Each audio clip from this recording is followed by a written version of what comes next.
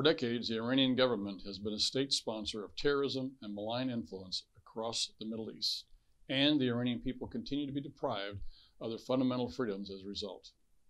I will continue to support efforts to extend sanctions against Iran and support the freedom the people of Iran deserve.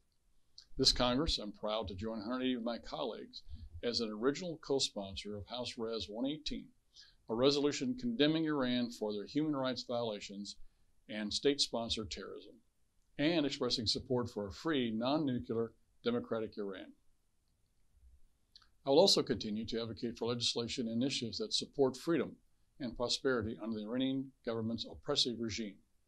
As Iranians in Missouri and around the world continue to bring the regime's terrible human rights violations and misuse of diplomatic privileges into perspective, I will stand with them and supporters of freedom everywhere.